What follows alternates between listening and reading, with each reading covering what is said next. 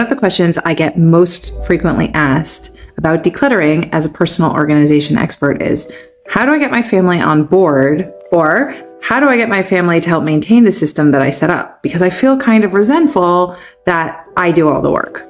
Hi, I'm Rebecca Saltzman, personal organization expert, and I run the Journey to Organization membership, where I help people all over the world declutter and get organized. In this week's Parshat Va'etchanan, Moshe talks about the 10 Commandments and how the new land of Israel will be divided up between the tribes. By taking the example from Moshe of telling everybody where they go, we can help our families by setting up systems so that our families know where things go. By giving all the objects in our home a place to live, we are setting up systems for our family to be able to maintain so that they can move forward with our organizational systems. It's a lot easier to keep things in their places when you know where they go.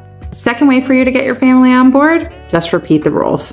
Be a broken record. Even though at this stage, collectively, the Jewish people have had the Torah for 39 years, none of this generation was actually at Sinai. So it makes sense that Moshe would need to repeat the 10 Commandments, because even though people have been honoring them all this time, we sometimes need to hear exactly how things are supposed to be, just so we can really internalize them. Sometimes you just need to give a refresher and repeat yourself. Now, I hate repeating myself, and it's really annoying when I have to repeat myself over and over and over and over again to my family. But you know what? Sometimes it's necessary. It's not that they don't understand what to do on the first time. It's that they need the constant reminder. Once things become rote for them, it will be easier for them to maintain. But if you're undoing a lot of bad habits, it's going to take time to undo them. And in the meantime, you're going to have to repeat yourself. It's no fun to repeat yourself, and it's no fun to feel like you're the only one participating in keeping the family organized. When you set up the system of organization, you're going to have to repeat yourself a lot less, because once people understand where things go, it makes life a lot easier. Here's a couple of tips on how to organize some of the things in your house. Number one, once you find some place to put everything, that's where it always goes.